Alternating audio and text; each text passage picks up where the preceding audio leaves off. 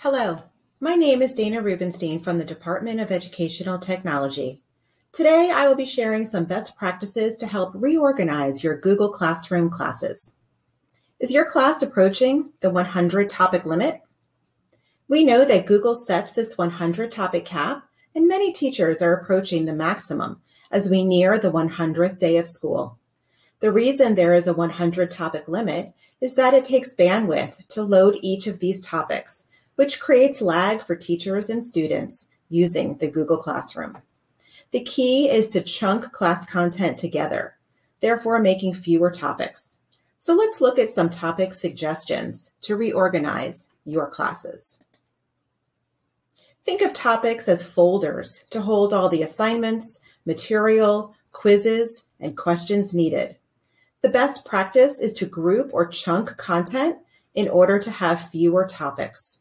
Some topic suggestions include units, curriculum themes, modules or standards, learning targets, grouping by the type of assignment or subject area, classroom resources, by week or month, by past assignments, having an archive topic towards the bottom, perhaps a first trimester archive or first semester archive, or as we near the end of the school year, maybe an FSA review or EOC review or AP exam review.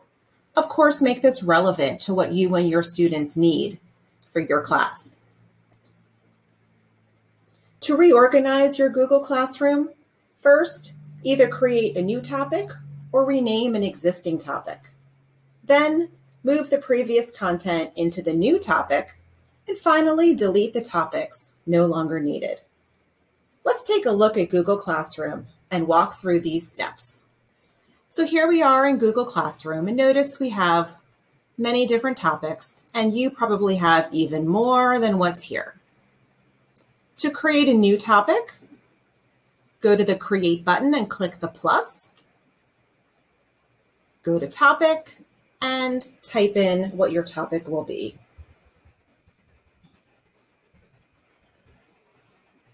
Click Add. By default, the new topic will go to the top, but you can go ahead and drag that wherever you want it to go. If you would like to rename an existing topic, find one of those topics and click the ellipse to the right, go to Rename, delete what's there, and type in your new topic.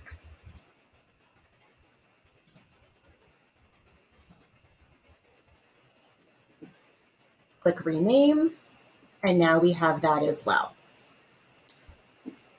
To reorganize your assignments and material and quizzes and questions, you can do that in two different ways. One would be by dragging and dropping. So I can take one of my items. Now keep in mind, I'm not going to drag the actual topic. I'm going to drag the item down here, and I can drag. Now it's a little clunky. So if you have a lot of items, this might get challenging, but you can click and drag and put that where you want it to go.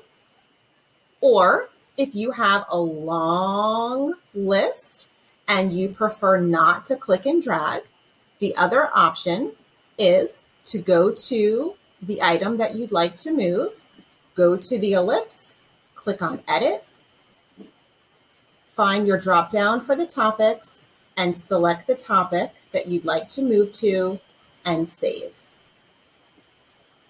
And now I have that in my new topic. Once you have moved items into a new topic, make sure you delete the old topic by clicking on Delete, which is the most important part.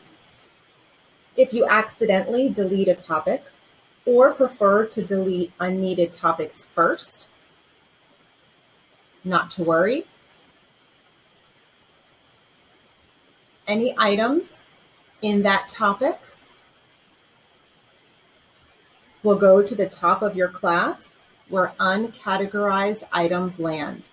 and then you can go ahead and either drag or use the ellipse to move that item to the topic of your choice. So remember, Google Classroom limits 100 topics per class. So the best practice is to chunk content together in a relevant manner for your students, thereby having less topics. If you would like to make suggestions to Google to improve Classroom or request a feature, click the gear in the top right corner and then click the question mark in the bottom left corner to request a feature. Here you can type your comments, give your feedback. You can even include a screenshot. Google definitely appreciates your feedback and they're always trying to improve their applications. Once you have that, go ahead and click send. If you have any questions about reorganizing your Google Classroom, please reach out to anyone on the EdTech training team. We also have additional resources on our website at edtechtraining.palmbeachschools.org. Thank you for watching.